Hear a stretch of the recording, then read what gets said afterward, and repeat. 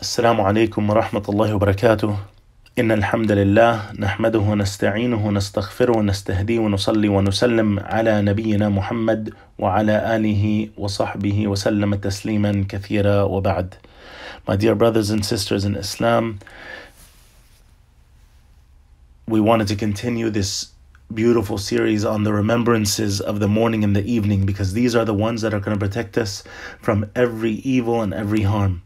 And we ask Allah to make us of those who remember Him at these times, and we earn His protection and His mercy and His love. Allah subhanahu wa ta'ala, He says, فَسُبْحَانَ اللَّهِ حِينَ تُمْسُونَ وَحِينَ تُصْبِحُونَ. Allah says, what means so exalted is Allah when you reach the evening and when you reach the morning. And Allah subhanahu wa ta'ala, He says, يَا أَيُّهَا الَّذِينَ آمَنُوا اذْكُرُوا اللَّهَ ذِكْرًا كَثِيرًا وَسَبِّحُوهُ بُكْرَةً وَأَصِيلًا. O you who have believed, and we ask Allah to make us from the mu'mineen, from the believers. Ameen. Remember Allah with much remembrance and exalt Him in the morning and in the evening.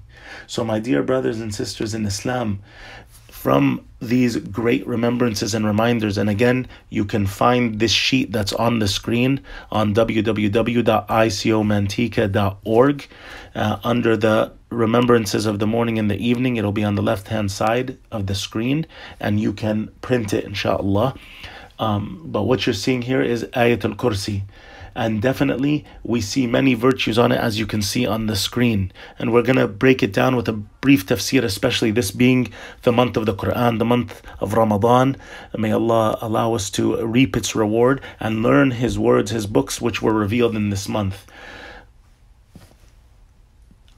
We have an authentic hadith from the Prophet ﷺ where he said, من قرأ آية الكرسي دبر كل صلاة دبر كل صلاة مكتوبة لم يمنعه من دخول الجنة إلا أن يموت.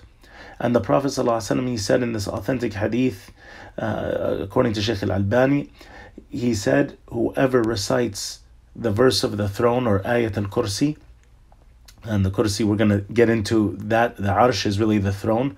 But whoever recites Ayat Al-Kursi, after every prescribed prayer, there will be nothing standing between him or her and their entry into paradise but death, meaning the fact that they're still living.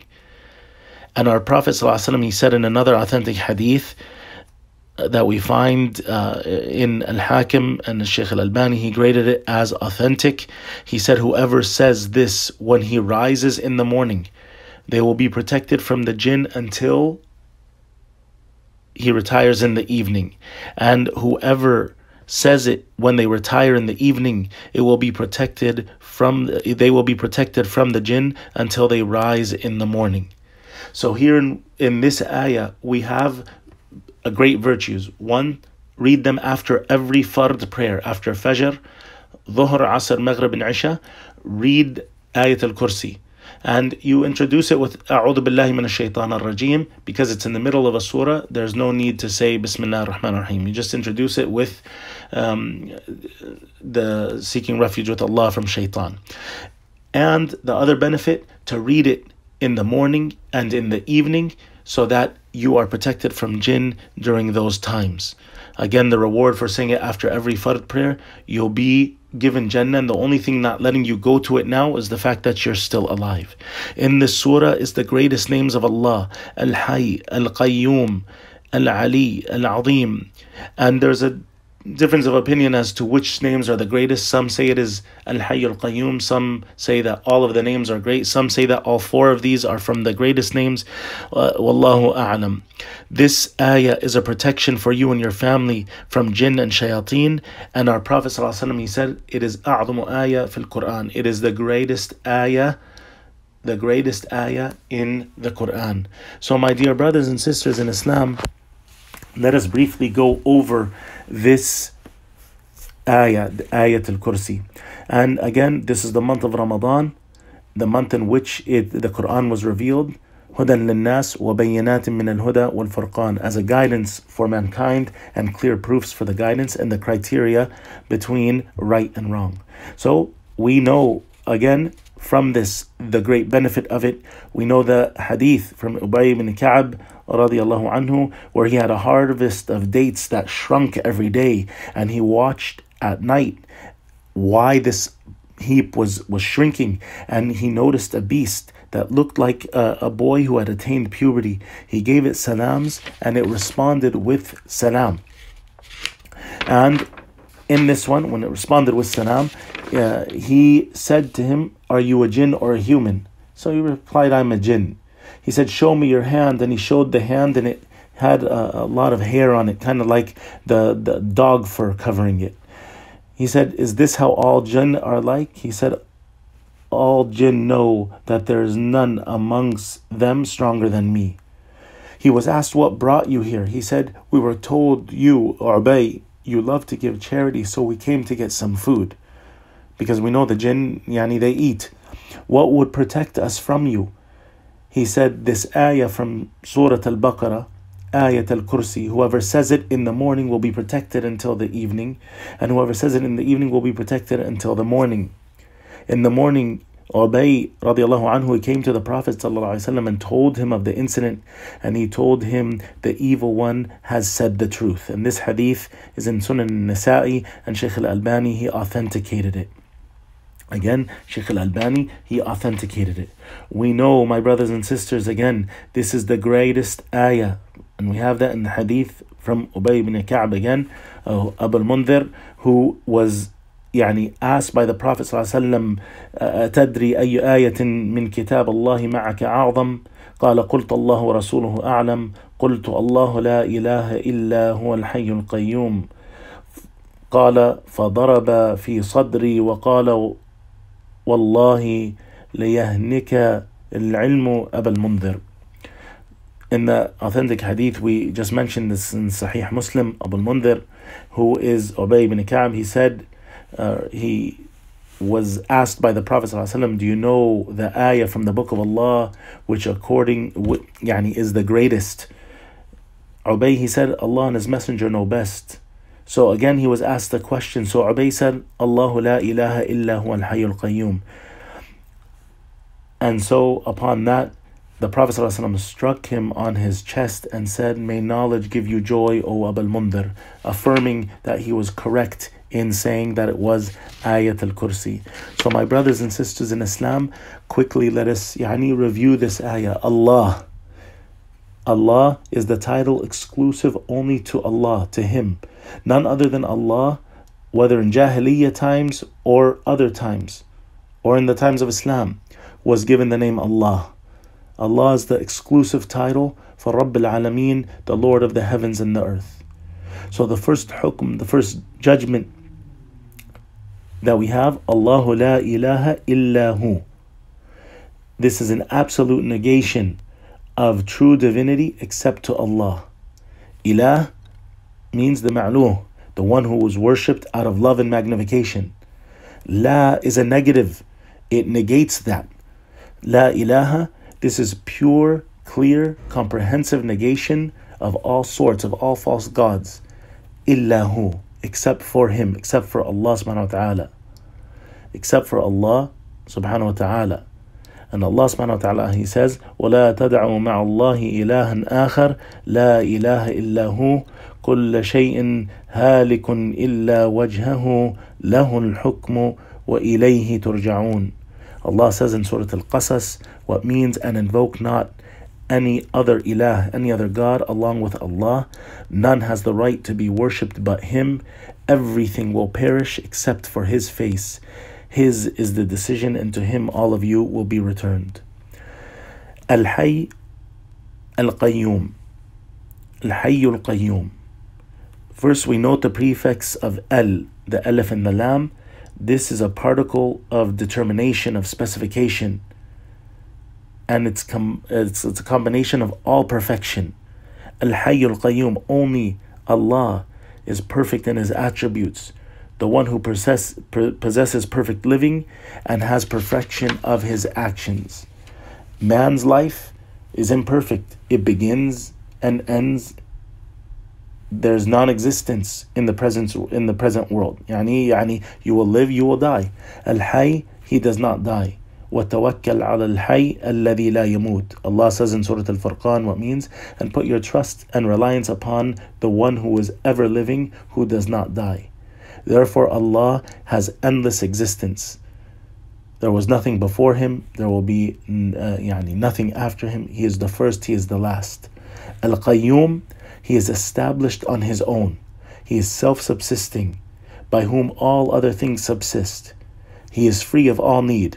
He does not need food, he does not need drink, he does not need sleep, he does not get tired, he does not need to use the restroom, he needs no supporter, no helper, no protector.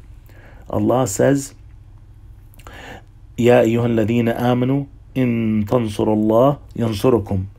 So when we hear the ayah in Surah Muhammad, O you who believe, if you help Allah, Allah will help you. This does not mean that Allah needs help. Wal-'iyadhu billah. Allah does not need any help. It refers to helping in the cause of Allah's deen, and if you do so, then Allah will support you and aid you and protect you. Allah is fully in charge of everything.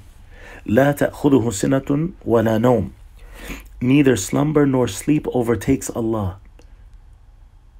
Sleep contradicts perfection. We as humans sleep. Animals, they sleep. No one is perfect except for Allah subhanahu wa ta'ala. There's no need for Allah even after He created the heavens and the earth in 6 days. ثُمَّ اسْتَوَى عَلَى الْعَرْشِ. He ascended above His throne in a manner which suits His majesty. He did not need to rest. He was not tired because He created it in 6 days. He could have done it in 1 second had He chosen. So Allah does not need to sleep because this implies imperfection. And Allah subhanahu wa ta'ala is perfect. Allah subhanahu wa ta'ala is perfect. Sleep comes to discontinue hardship or tiredness. So if Allah slept, it would mean He needed rest. Wal-'iyadhu billah. And Allah is above needing rest or sleep or food or drink or nourishment or any of those things. وَجَعَلْنَا نَوْمَكُمْ سُبَاتًا. Sleep was created by Allah subhanahu wa ta'ala for us as a thing for rest, and He is free from needing it. So it's impossible that the one free of all imperfections sleeps. And our Prophet ﷺ, he said in Sahih Muslim, you'll find this hadith, إِنَّ اللَّهَ لَا يَنَامُ وَلَا يَنْبَغِي لَهُ أَن يَنَامُ. Verily Allah does not sleep, and it does not befit Him to sleep. We should note here, my brothers and sisters in Islam, لَيْسَ كَمِثْلِهِ شَيْءٍ وَهُوَ السَّمِيعُ الْبَصِيرُ, that Allah subhanahu wa ta'ala said what means there is nothing comparable to Allah. There is nothing comparable to Allah. You cannot compare a human to Allah subhanahu wa ta'ala, or a jinn to Allah, or anything else to Allah. Allah is not comparable to anything. No one or nothing is comparable to Allah subhanahu wa ta'ala, and He is the all-hearing, the all-seeing. There's nothing like unto Allah subhanahu wa ta'ala. لَهُ مَا فِي السَّمَوَاتِ وَمَا فِي الْأَرْضِ. To Allah belongs whatever is in the heavens and the earth. The heavens here is listed as plural, there being the 7 heavens. Allah is the one who masters the affairs of everything in existence in the heavens and the earth.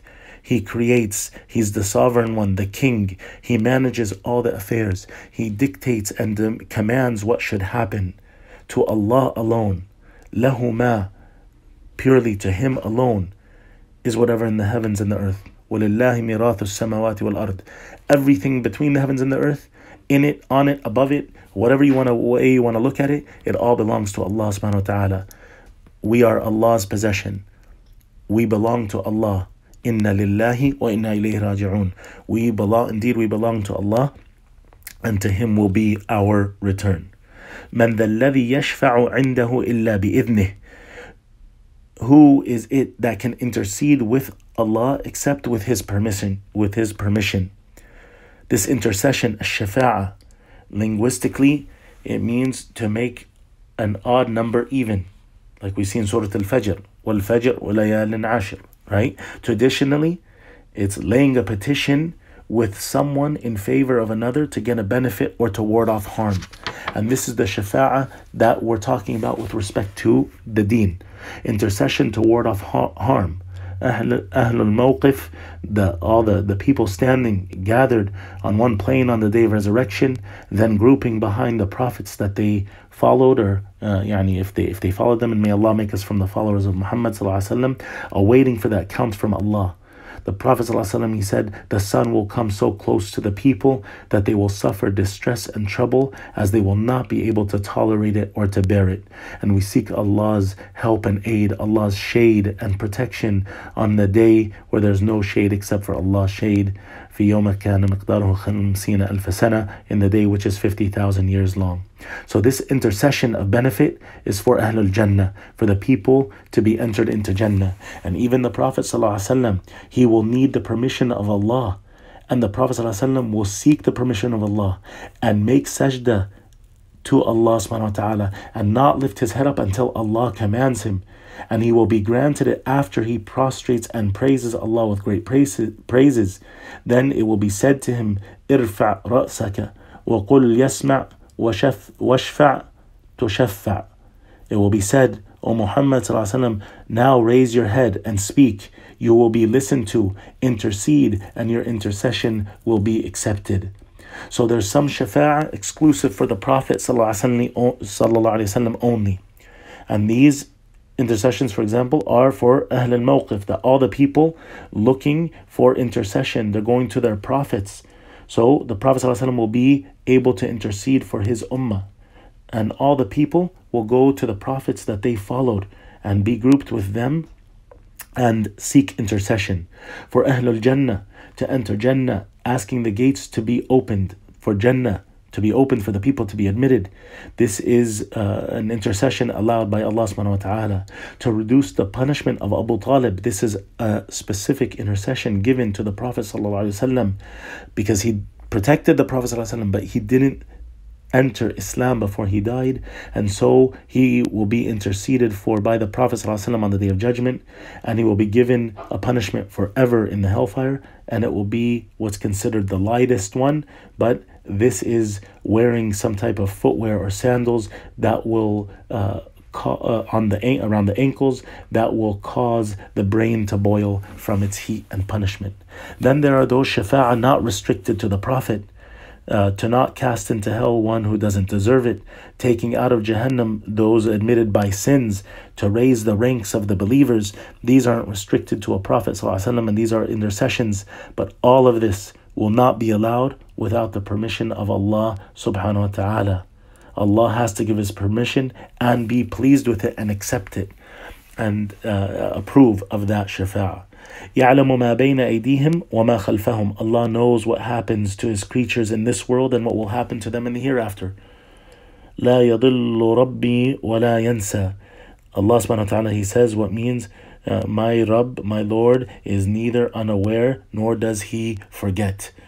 So Allah, he knows what happens to his creatures in this world and what will happen to them in the hereafter. وَلَا يُحِيطُونَ بِشَيْءٍ مِّنْ عِلْمِهِ إِلَّا بِمَا شَاءَ. And they will never encompass anything of Allah's knowledge except that which Allah wills. Future, past, whatever it may be.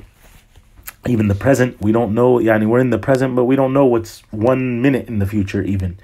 We don't know anything about Allah except what Allah has willed for us to know. And we don't know what Allah knows except what he wills for us to know. Again, you can say of science and all this, look at all those things that Allah knew fully about that we just find out here and there as time goes on by Allah's permission. His dhat, sifat, his asma, his actions, none of this we know until Allah allows us to know it. وَاسِعَ كُرْسِيهُ السَّمَاوَاتِ وَالْأَرْضِ وَلَا يَؤُودُهُ حِفْظُهُمَا وَهُوَ الْعَلِيُّ الْعَظِيمُ. Allah's kursi extends over the heavens and the earth, encompassing them all. He feels no fatigue in guarding them or preserving them. So his kursi, and we're going to explain that here, extends over the heavens and the earth, encompassing them all. Allah is separate from his creation. This kursi and then the arsh that's on top of the kursi, and Allah, this is all separate from the creation of the heavens and the earth. Okay? Allah is above all of this. He feels no fatigue in guarding and preserving them. Allah gets no fatigue in having to preserve this whole world and the universe, not just what we see, even what beyond what we don't see. And he is the most high and the most great. So my brothers and sisters in Islam, we should know here that the kursi, according to some of the ulama, is the mawda' al-qadamain, the footstool, the place where the feet of Allah subhanahu wa ta'ala rest, and it is before the arsh, like a front to it. This is according to Ibn Taymiyyah, Ibn al-Qayyim, and Ahl al-Sunnah wal-Jama'ah. Again, there are some who disagree with this, but we know for sure the kursi is different than the arsh. Okay, the kursi is not the arsh, and the arsh is not the kursi. The arsh is greater and more spacious and more profound, and that is the actual throne of Allah subhanahu wa ta'ala. So the kursi is not His knowledge. Some people say that there's something that refers to that. Ibn Taymiyyah, Shaykh al-Albani, rahimahumullah ta'ala, they have said that this is da'if, this is not an authentic narration or thought, and the kursi is not referring to Allah's knowledge. It is an actual creation of Allah subhanahu wa ta'ala. So the Prophet sallallahu alaihi wasallam, we see in the hadith from Abu Dharr, and we find this report in the collections of Ibn Abi Shayba and Al-Bayhaqi, and Shaykh al-Albani, he authenticated it. The Prophet ﷺ, he said, ما السماوات السبع والأرضون السبع عند الكرسي إلا كحلقة ملقاة بأرض فلات وإن فضل العرش على الكرسي كفضل الفلاة على تلك الحلقة. The Prophet ﷺ, he said in this hadith, which we said, Shaykh al-Albani, he authenticated it. He said, the 7 heavens and 7 earths by the side of the kursi are not but as a ring thrown down in the desert, and such is the kursi with respect to the arsh. So this shows the vastness of the immense creations with respect to al-ghayb, to the unseen. My brothers and sisters in Islam, again, what this means is that you have the 7 heavens and the earth and all that is created, and above that all is the kursi of Allah, which is, according to some, as we said, mawda' al-qadamain, the footstool of Allah subhanahu wa ta'ala, and then the arsh is larger than that. So what was said in this narration was the 7 heavens and the earths by the side of al-kursi are not but like a ring thrown down in the desert land. So the kursi is like the vastness of a desert, where you would see that the 7 heavens and the earth that we think are so grand, and it takes millions of, not many millions, but it takes many years to get to a certain area of what we know to be even in space and all this and stuff, that all of that is like a ring thrown in the desert. So even though it's so vast to us in terms of the skies and the earth and the solar system, all of that creation compared to the kursi is like a ring compared to a desert. And then the kursi compared to the arsh, the footstool of Allah subhanahu wa ta'ala, compared to His throne, the footstool that we just said was grander than the heavens and the earth by the narration of comparing it to a ring in the desert. Now that kursi is like that ring, and that desert's vastness is like the arsh or the throne of Allah subhanahu wa ta'ala. Subhanallah, subhanallah, subhanallah. Our Lord is definitely most great and most high, subhanahu wa ta'ala. Allah says, وَإِذَا الْأَرْضُ مُدَّتْ. In this ayah we see the support for the scholarly view that the heavens and the earth are all spherical shapes. Allah said in the one we just mentioned, and when the earth is stretched forth. So we should know that Al-Kursi is wound round in a round form, extending over the heavens and the earth. And the Arsh, the Prophet ﷺ, he related to us, it is like a dome above the heavens, round but neither fully spherical or flat. And of course, these are things that Allah subhanahu wa ta'ala knows, and we're not to necessarily go overboard in thinking about them. We take what we've been giving of knowledge and we stop at that. We know to ask for Al-Firdaus. It is the middle and the highest part of Al-Jannah, and at the top of Al-Firdaus Al-A'la, Allahumma ja'alna min Ashab Ahl al-Jannah al-Firdaus al-A'la. May Allah make us from the inhabitants of the highest al-Firdaus al-A'la, part of Jannah. At the top of it is the Arsh of Ar-Rahman, and we have this an authentic hadith in Sahih al-Bukhari, that the top of Al-Firdaus al-A'la is the bottom of the Arsh of Ar-Rahman, and from it gushes forth the rivers of Jannah. So Al-Arsh is the roof of Al-Firdaus. It's the roof of Al-Firdaus, the highest of Jannah, the middle and highest part of Jannah, from which the rivers of Jannah flow. Imam al-Barbahari in Sharh al-Sunnah, he said that paradise is in the seventh sky or heaven. So he feels no fatigue in guarding and preserving them. And He, Allah, is the Most High, the Most Great. Absolute transcendence. وَلِلَّهِ الْمَثَلُ الْأَعْلَى. And for Allah is the highest description and the best description. No one is worthy of anything even remotely close to it. Allah is above everything. He is not everywhere. He is everywhere with His knowledge, that He knows where everything is happening, everything that's existing. But Allah subhanahu wa ta'ala physically استوى على العرش ثم استوى على العرش, and He ascended above His throne in a manner which suits His majesty. سبح اسم ربك الأعلى. Allah subhanahu wa ta'ala says what means, and make tasbih, declare Allah is far removed above all imperfection, of your Lord the Most High above everything. So Allah subhanahu wa ta'ala, He ended with mentioning that all things ascend up to Him. تعرج الملائكة والروح إليه, that the angels and the Ruh, Jibreel alayhi salam, they ascend up to Allah subhanahu wa ta'ala, and things that descend from Him. إِنَّا نَحْنُ نَزَّلْنَا الذِّكْرِ. Allah says what means, verily it is we who have sent down the dhikr. Of course, some things descend down from Allah subhanahu wa ta'ala by His permission. So this is a clear response to those who say that Allah is everywhere. In addition to the hadith where the Prophet ﷺ asked a slave girl, أين Allah, where's Allah? And she said, في السماء, يعني فوق السماء, above the heavens. So he ﷺ, after then affirming that she affirmed that he was the messenger of Allah ﷺ, he said, أعتقها فإنها مؤمنة, grant her freedom because she is a believer.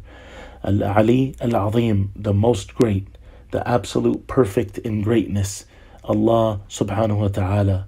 So we see these 5 names of Allah mentioned: Allah, Al-Hayy, Al-Qayyum, Al-Ali, Al-Azim. The uluhiyyah is present, none has the right to be worshipped but Allah. It's Qayyumiyyah, that He is self-sustained, He does not need anyone or anything to continue to sustain all that we see. Look at us subhanahu wa ta'ala, we can barely handle our lives, and instead of imagine handling the whole universe and the world and the jinn and the mankind and the angels, etc.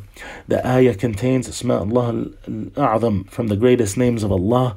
The perfection of Allah is definitely clarified in this ayah, and everyone else is far, far lower, especially in knowledge and intercession, etc.